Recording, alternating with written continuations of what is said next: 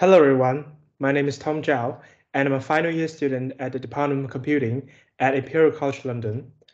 I'll give a brief presentation on my accepted short paper, High-Fidelity Image Synthesis from Pulmonary Nodule Lesion Maps using Semantic Diffusion model. Deep learning has been extensively used to detect malignant pulmonary nodules, but lack of dataset with high-quality annotations make it hard to train a model with high accuracy. Generative models make it possible to generate new synthetic data that fall under the same distribution as the input dataset, enabling dataset padding, which improves downstream model performances. The goal of this paper is therefore to use semantic diffusion model to generate new lung CT scans and evaluate its quality based on downstream model performance improvements, as well as image quality metrics, such as the FID score. We used the LUNA-16 dataset, which is a subset of the LIDC dataset.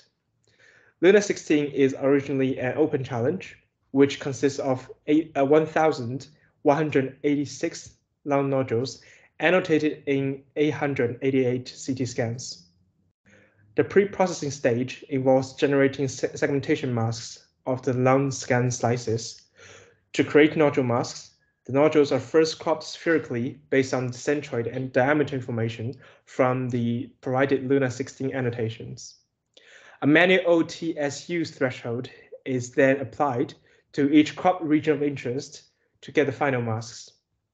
The intensity of the cropped pixels are clustered using the k-means algorithms with 2 centers, and the threshold is selected as the average of these centers. Additionally, a body mask is also generated, which comprises the entire patient's body. The largest connected region is then selected. The final mask is then composed of the structures in this order: background, left lung, right lung, trachea, body mask, and nodule, if there is one. We then train the semantic diffusion model to generate synthetic 2D pulmonary CT slices and evaluate 2 downstream tasks with and without the mixture of synthetic and real samples.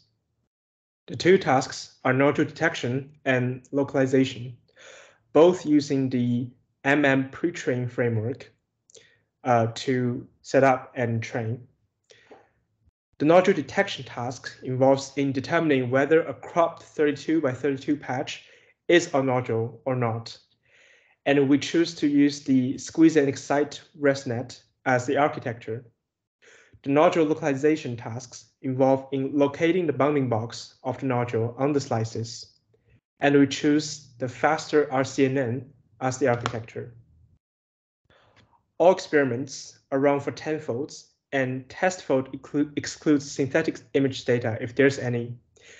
SPADE, which is a previous state-of-the-art method, has also been trained for comparison. The table on the right shows relevant metrics, and the numbers in bold highlights the highest metrics achieved across 3 different models. As seen in the table, SDM-generated images have helped to achieve improvements of 3.96% for detection accuracy and 8.5% for AP, which is stands for average position at the intersection over union level of 50% in nodule localization tasks. And the FID score of SDM-generated images is much lower than those generated by SPADE. This slide shows a closer look at the images. From left to right are the original CT scan, the segmentation mask, the SDM-generated images, and the SPADE-generated images. As seen on the image, the images generated by SDM, which is a semantic diffusion model, has higher definition and finer details, as well as structures, compared to images generated by SPADE. As a result, SDM achieves better FID score than SPADE, but is also computationally more expensive. SDM-generated images have helped to achieve improvements of 3.96% for detection accuracy and 8.5% for average precision at level of intersection over union level of 50% in nodule localization tasks.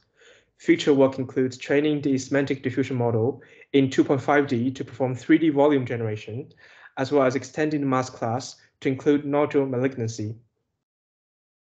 Thank you for watching my presentation. More details of the paper can be accessed through my poster or on the Open Review website. Thank you.